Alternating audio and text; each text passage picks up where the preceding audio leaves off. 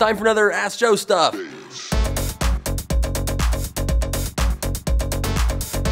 This week's questions are submitted to us by the 7th and 8th grade students of Northwest Middle School in Salt Lake City, so let's see what you guys want to know. Hey, why do we have lines in our hands? Our hands have two kinds of lines, fingerprints and creases. Now take a look at your fingers. You see how you have lines on the backs of your knuckles and the front? Well, those creases work in alignment. Scrunch your hands into a fist, and those lines allow our skin to fold and stretch without much tension. They're exactly like the folds on your elbows, your wrists, or your ankles. Gorillas have them too. Now, open your hands back up. Look closely. See those little lines curving on your fingertips and palms? Your fingerprints are unique. You're the only person in the entire history of humanity, history of the universe, with that exact pattern. Although there is a tiny chance that another person might share the print on one of your fingers. That's why you see police collecting fingerprints from the bad guys on crime shows. They're forever linked to their fingerprints. You even have fingerprints on your toes. Now, scientists aren't really sure what the evolutionary value of fingerprints are, but they've come up with a couple of theories. They might increase sensitivity to help us feel textures better, or they could wick away moisture for a better grip in wet conditions. Or it could reduce rubbing forces, which helps prevent blisters when you're playing outside on the monkey bars or climbing trees. Maybe, Maria, you'll be the one to figure it out. Why do armpits stink? Ugh, is that you? Oh no, it's me. Body odor, for the most part, is the result of a perfectly natural process. Armpits smell because we sweat, but it's not the sweat that makes us smell. We sweat to keep our bodies cool during exercise, times of stress, like when you've got a big test or a spelling bee or the big game or a video to film. Now, humans have two kinds of sweat glands, eccrine and apocrine. Eccrine glands are found everywhere, but apocrine glands are mainly limited to your armpits, and it's them you should blame for the smell. Now, at any one moment, you've got about 1 trillion bacteria making their wee little homes in and on your body. Those bacteria have to live somewhere, and some of them have cozied up in your armpits.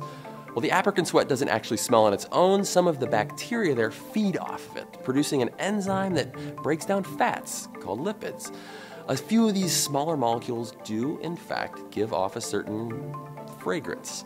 Your natural perfume depends on your genetics, what you eat, how often you bathe, if you have certain medical conditions, or if you ran a marathon like I did, or if you're stressed or nervous. I'm fine though. Is there going to be a laser that can burn through stuff, and is it going to be used in wars?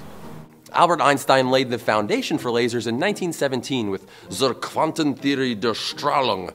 Since then, lasers have become common in scientific research, medicine, and yes, warfare, although they aren't used to burn up stuff so much as they're used to target things. But in 2010, the US Missile Defense Agency did successfully heat up a missile enough to make it explode.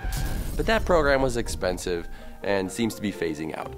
Lasers have produced a lot of amazing technology outside of weaponry. Printers and CDs, which you've probably never heard of, and eye surgery and fiber optics, which have fundamentally changed the way we communicate. All of those depend on laser technology. In the future, it could revolutionize healthcare with better medical diagnostic tools for diseases like Alzheimer's, clean, efficient energy production, and laser holograms, which would be awesome.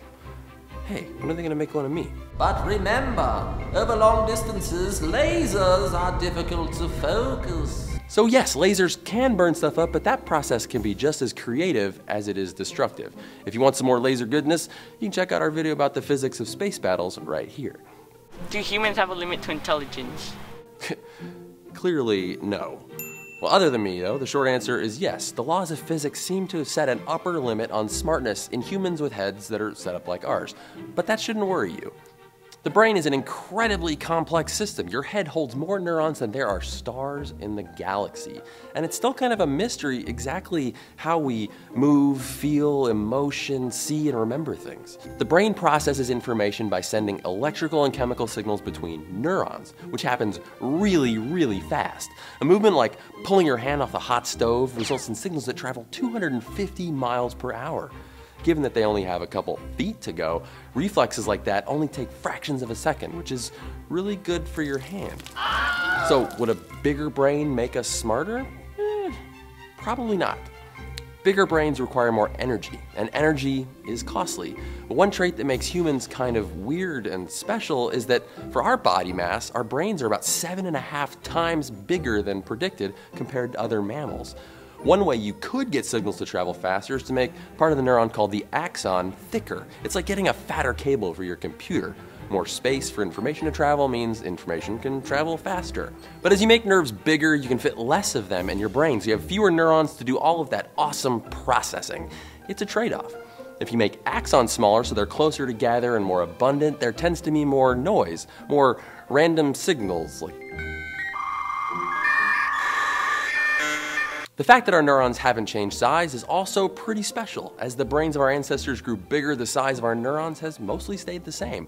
Most other mammals get bigger neurons as their brains get bigger, but not us. We've stuffed just about as much in our brain suitcase as we can. Now, back to your original question. Does the human have an intelligence limit? Well, that depends on what you define as human. Maybe by the time you grow up, technology will surpass our own abilities. Thanks again to the students of Northwest Middle School in Salt Lake City. Stay curious. 99% of us end up being good with one hand and not the other for common tasks like writing, high-fiving, and the all-important one-handed texting.